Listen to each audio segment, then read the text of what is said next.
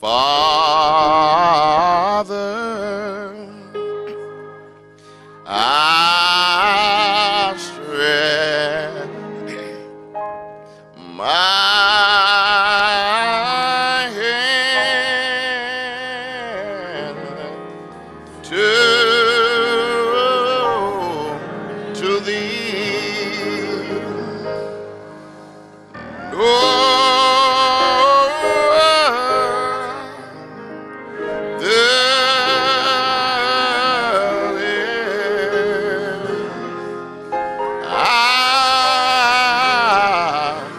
I know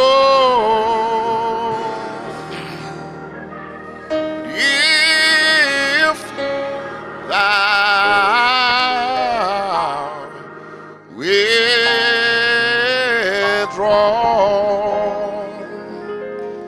thyself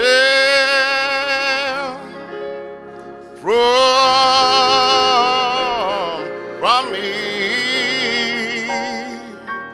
where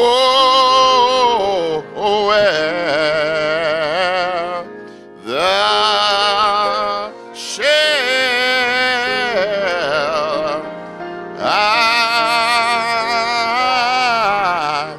I go. What did thine only Son endure? What did thy only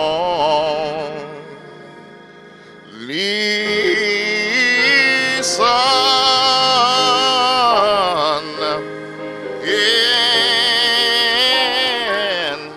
endure? Before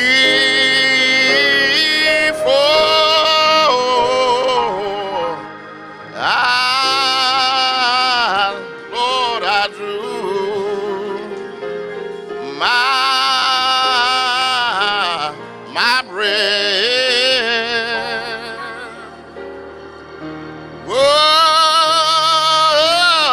What pain, what labor to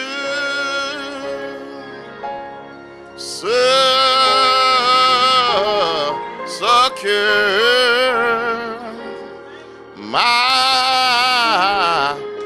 soul from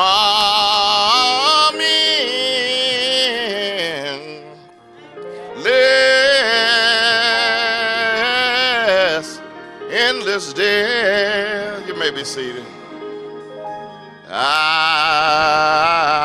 Lord, I heard the voice of Jesus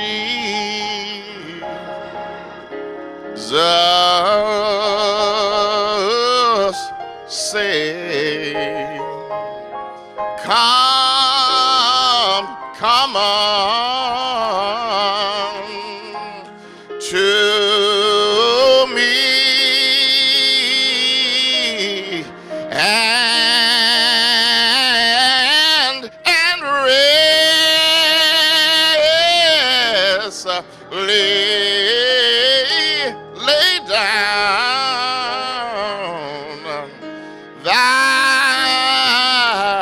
thine weary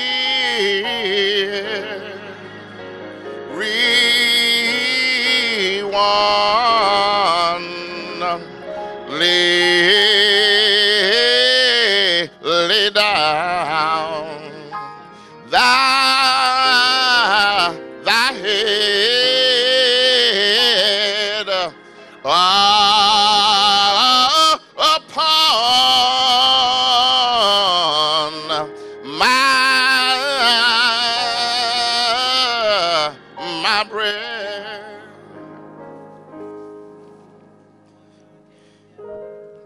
looking into a very familiar passage today. The passage will be Hebrews chapter 12. We'll be looking at verses 1 and 2. Hebrews chapter 12, verses 1 and 2. I believe that the Spirit is saying that it's appropriate for us to understand as believers that we're in a race. We're in the race of life. And God is saying going into 2017, you may have gotten a little weary. You may have taken on some things that you shouldn't take on. But God is letting us know that this isn't a sprint. This isn't even a marathon. This is an endurance race. This isn't a race, it isn't on a track. You're not going round and round, and it's even not hurdling. You're racing on an obstacle course. There are some obstacles, and this isn't your regular race. I'm a country boy, and I used to ride horses a lot, and sometimes we would have what we call endurance races with the horses. That means you don't have to put on light shoes like they do on the track with the little lightweight shoes. Sometimes you need some boots in the endurance race. Sometimes you need a helmet and you need some safety goggles in an endurance race. But I'm going to talk about it a little bit. So if you have your Bibles and you've made it to chapter 12 of Hebrews, it says, "Wherefore, seeing we also are compassed about with so great a cloud of witnesses, let us lay aside every weight and sin which doth so easily beset us, and let us run with patience the race that is set before us, looking unto Jesus, the author and finisher of our faith, who for the joy that was set before us endured the cross, despising the shame, and sat down at the right hand of the throne of God." And this is one of those sermons that I don't have a subject for you today. I just want to preach from Hebrews 12 and 1. And if it's imperative that you have a subject, I believe God has given you liberty. You come up with your own subject. But today he's just saying preach. Hebrews 12, 1 and 2. Here we see that the believer is in a race for his life. He is in a race of life as well. The believer here is commissioned to stay in the race, to keep moving forward, to not give up, and also not be an offense to those that are running with him. This is a race. You don't cheat your way through it. Being a follower of Jesus, you actually treat your way through it. Because we find out in Hebrews 12 and 1 that the believer that is running this race has a coach. And this coach doesn't teach you cheating tactics. And this, I believe he says, this race is not given to the swift nor to the strong, but the one who endureth to the end. So in this race, you don't have to worry about being first or last. That's why the coach, the instructor who teaches you how to run this race, doesn't have to do anything against somebody else. Because, you know, sometimes, even me growing up playing basketball, if you couldn't jump higher than the man that you had to defend, the coach would teach you certain things to keep the man that you had to defend from jumping at all. Amen. We would do what we call run screens. If he was faster than us and he could get around the screen, what we would do was put another man in front of his path to slow him down. But in this race, we don't slow anybody down. As a matter of fact, we hold them up. In this race in life, the coach that we have says that it's given to the one that endured to the end. And he says we have to run this race with patience. And I believe that he wants us to run it with patience because one reason I believe he asks us that is because we need to help somebody else along the way. And when you have some patience, it means that you can slow down And I told you this is an endurance race. And as a country boy, when we did the endurance race with the horses, you know what some of the good part about the race was? When we would jump over the rivers, we had to slow down, and that would give us a chance to look at the rivers and the trees and see the beauty of the race that we had to run. And it also allowed us to see the danger that was up ahead so that we could prepare for it. I told you we got a good teacher here now. The Holy Spirit says, run this race with patience. And you know what patience is all about, and I'll tell this little story to wake you up. You know, there was a young preacher one time who said that to a senior pastor, I'm having a hard time with patience. I've got some people in the church that they're on my back. They're not treating me right, and every time I try to do something, they say no. And every time I try to move forward with the Lord, they block me on every hand. And he said, "But you're a senior pastor. Tell me what I need, because I need to learn how to have patience and be diligent with them." Well, the older pastor said, "First thing you need to do is pray." He said, "So let me pray for you, young preacher." And as they kneeled down together, they held hands, and the old preacher started to tell him, "Pastor," I said, "God, those women that won't treat the minister right, would you add to them twofold?" He said, "Those deacons that don't want to share the finances for the ongoing of the kingdom, would you dry up that giving that they have? And would you give him 2 or 3 more hard-headed deacons?" So the young preacher said, "Wait a minute, Pastor, maybe you didn't hear what I said." He said, "You asking for the wrong thing." He said, "No, young preacher, you hadn't learned yet." He said, "Trials and tribulation make us patient. Let patience have her perfect work." He said, "So you need some more troubles and some more trials if you want some more patience." And that's what God is showing here. He said, have patience.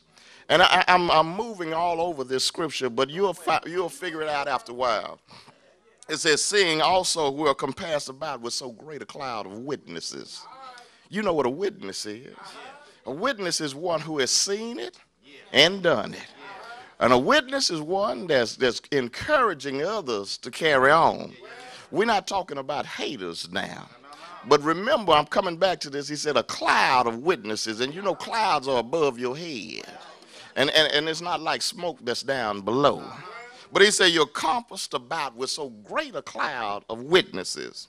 So run this race with patience. But he said lift off and put off every weight and every sin that does so easily beset you. You do know that the weight and sin will easily cause you to lose your race. Not only will it cause you to lose your race, it'll cause you to quit your race. And I told you, because of the coach that instructs us to run this race, it'll also keep you from allowing others to finish their course. And what I'm saying is, to make it contemporary to us today, is when you're running this race, if you drop out of the race, then the person next to you might find out that I shouldn't run the race either. Well, I don't think the race is worth running because the person that I'm running with has quit, so should I. In other words, you have destroyed your testimony. And if you never stop running your race, somebody else just might be encouraged by watching what you've been doing.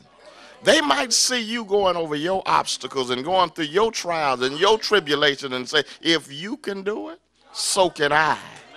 And if I can't, if I'm still struggling, I don't have a problem because you've been running with patience. So let me ask this man that I'm running with and say, what must I do to endure this race? And it's you who will be able to tell him I'm running because my coach has given me the right instructions. I'm running because I know what's going to be at the end. He said, at the end, running this race with patience, and at the end, I will get my crown. At the end of this race, my coach will be there, and he'll say, well done, thy good and thy faithful servant. Well done. And then that person next to you say, well, my coach may not be at the end of my race because my coach, all he told me to do was win the race. He just told me to stay in the race, but he didn't give me anything to run with. He didn't teach me how to run. He didn't teach me how to enjoy the race that's set before me.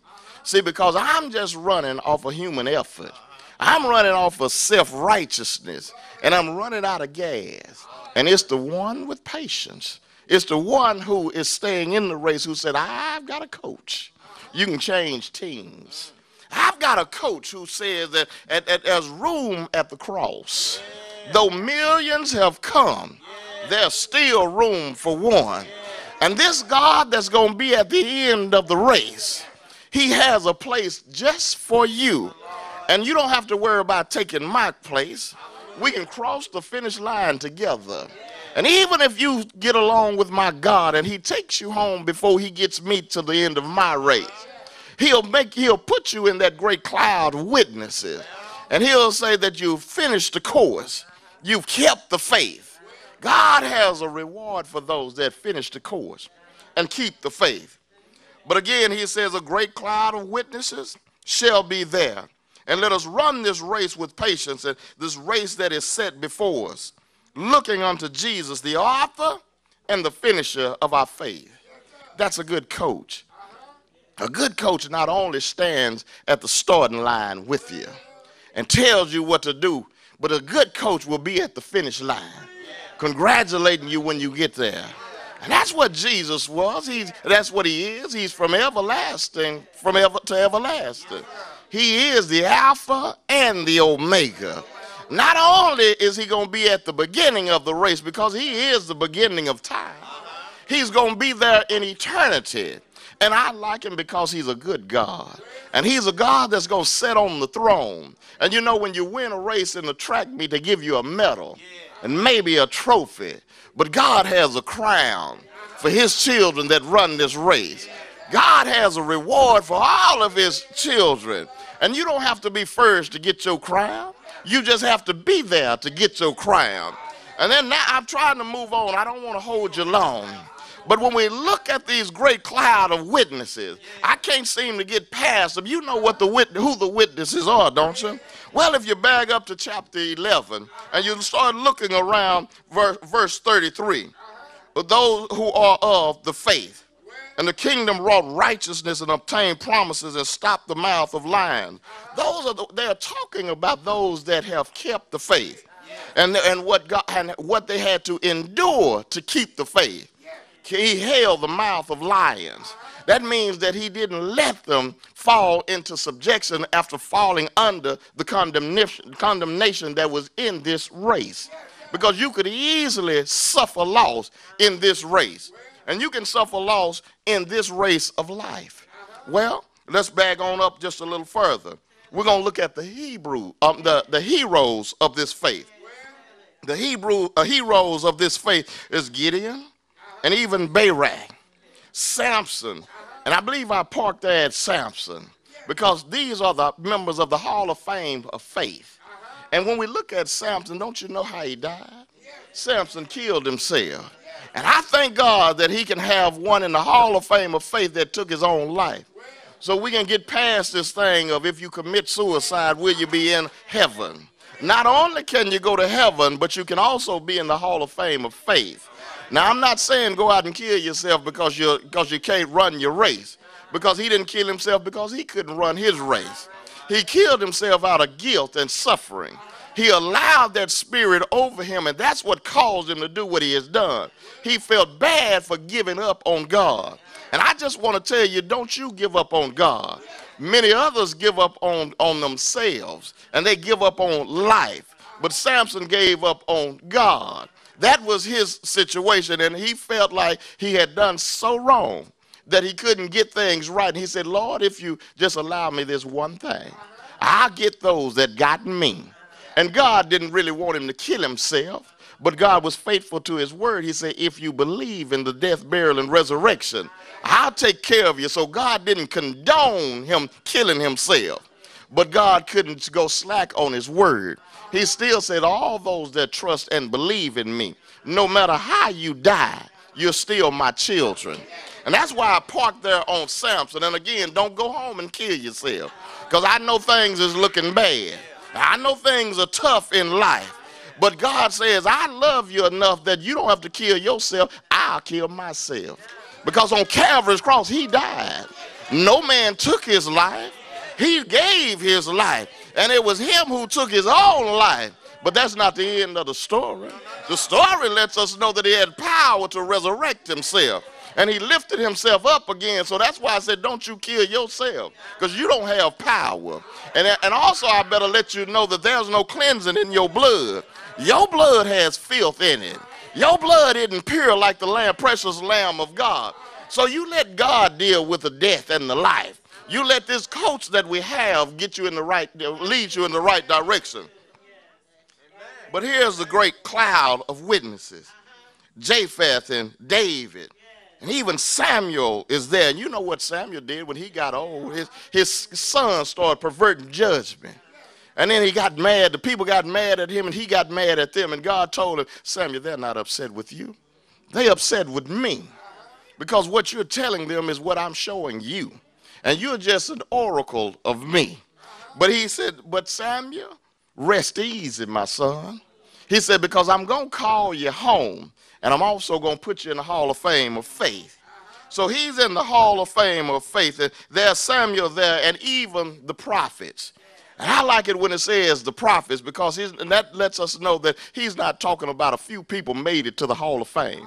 That means that there are some other spokesmen for the Word of God that's going to be put in the Hall of Fame of Faith. That will be a part of this great cloud of witness. But if you walk down to 35 in the same chapter, it'll let you know even some women received their dead and were raised to life again. There's even some women that made it to the Hall of Fame of Faith. And I believe I had to go to 35 because the women was getting upset because I was just calling out the name of men. But I want you to know that God has favor for men and for women. Even little children, boys and girls. God said, I've got a whole bunch of them in the Hall of Fame of Faith. And you know what I like about the Hall of Fame of Faith? If you look at the Hall of Fame for baseball and football, every year they add some more people to it. And that's what I like about God's Hall of Fame too. One day when I leave this place, my plans are to be in the Hall of Fame of Faith. And if you want to be in the Hall of Fame of Faith, I say keep the faith. Finish the race. Hold the course. As they say, stay on the wall. Continue to hold up the bloodstained banner. But again, let me get back over here to chapter 12. In chapter 12, when we look at this race that we run, this weight and sin that so easily beset us. Well, I better put some clarity on this weight. Because sometimes we're looking at the weight of life at the wrong way. Some people look at the weights of life and they're really just the obstacles of life. Some people look at sickness as a weight in life. Because you get sick, you feel like it's burdening you down. It's holding you back. Some people look at poverty as a weight of life. Those are not weights of life. Those are trials and tribulation. That's what you're going to face on this journey. I told you this is an obstacle course. You're going to have trials and tribulation. You're going to have some sufferings in life. But I've told you once before, that's not the weight that burdens you down. It really doesn't even slow you down, because you got to understand this is an endurance race. And since God has already let you know that sickness is going to come, poverty is going to come, unemployment is going to come, that's not sin. It's what you allow these things to do to you that causes sin. That's what so easily besets you. I'm going to try to make it a little clearer because you done got quiet on me. I need some amen. When you get sick in this life, God may not take sickness from you, but the sorrow is what gets you. Y'all didn't catch it? When you get sick in life, you let it bring sorrow into your life. Sorrow is the weight that so easily besets you. Because don't you know that when you're sick, God is still there? Don't you know that he's a healer? Don't you know to live is Christ and to die is gain? So when sickness hits your life, even if it's unto death, God is still with you. When you look at poverty, don't you know what the problem of poverty is? The problem with poverty is when you feel like you can't get past it and you can't survive in it. And haven't you noticed, God has blessed me on many occasions, but every now and then I find myself right back in poverty. One day my bank account is up to here, and another time it's right back down to here. But poverty ain't the problem. It's me sitting there in anguish in the midst of poverty. And God is saying, why are you sorrowing in poverty? I own the cattle of 1,000 hills. The earth is the Lord and the fullness thereof. So those obstacles, I can't tell you you won't have them in life, because I don't want to stand up and be lying on the word of God. You're going to have all this in your life, but it's how you set in it, because this race is run with patience. And I told you it's an obstacle course. Don't you know sometimes you're going to be unemployed? But if you work for the Lord, he's always got something for you to do. Have you ever thought about when you was unemployed, have you ever thought about going to the hospital and encouraging somebody else? Have you ever thought about praying for those that are worse off than you? You done woke up plenty of time and said, it could have been me. It could have been me. I could have been dead and gone. But since you're not dead and gone, you ought to encourage somebody else and tell them it could have been you. You could have been dead and gone. Sickness ain't that bad when I'm looking at death. You ought to be an encourager in the midst of all of your troubles and your tribulations. That's what you ought to lay aside. Lay aside this discouragement. Lay aside this anxiety, because these obstacles are going to surely be in your life. So lay aside these weights and sin that does so easily beset us. And run again this race with patience now. Don't give up. This is the believer's race. And I'm here to tell you, you've got to run it until it's all over. And when we run this race, he said, again, let's back up to the cloud of witnesses, and I'm getting ready to close. This great cloud of witnesses, don't you know it's better to be in the cloud with the witnesses than it is to be in the smoke of hell? It's a great big difference. He says now that you got an opportunity to be in the cloud of witnesses. You've got an opportunity to sit and pray and say, there's another one running a race. And as he gets to this obstacle, it's getting to him, but I'm praying for him. And it may not be Samson. It may not be Samuel. It may be your mother. It may be your father. Maybe somebody there in this great cloud of witnesses that looking down and praying for you. And run this race with patience. And let patience have her perfect work. And God is saying it's better to be in the cloud with my children than in the smoke of hell, because if you quit this race, if you turn from this race and you allow this other coach to lead you, he's going to lead you off course, because on the obstacle course in this race, it's easy to get lost. If you don't watch the sign, you're going to take a left when you should have took a right. And I'm telling you, there's only one way to run this race. And there's only one direction. And this race is going to lead you up a hill. And up on the hill, there's Calvary. That's where Jesus died. That's where my banner is hanging. That's where my Savior died. And on the top of this hill, they said, now you take a right and go over to Joseph's borrowed tomb. And when I took this right, I saw the cave where Jesus was, but yet he wasn't there, so my race isn't over yet. But I've got to run this race, because they say now he's going back to the Father. And you know where the Father is. He's at the finish line. What is my Father doing? He's seated in heaven, looking down on you and I. I told you he was at the beginning, and now he's at the end. This God that we serve, run this race with patience. Let patience have her perfect work. Hold on to the bloodstained banner. Keep holding on. Don't quit. Don't give up. Let God have his way. Every obstacle that you face, God has a way. God has a way of getting you over these steps. God will take you where he needs you to go. God will lead you. Hold up the bloodstained banner. Hold up the banner. Don't worry about this race. He'll lead you. He'll guide you. He'll direct you. And he'll reward you. Hold on to the faith. God bless you.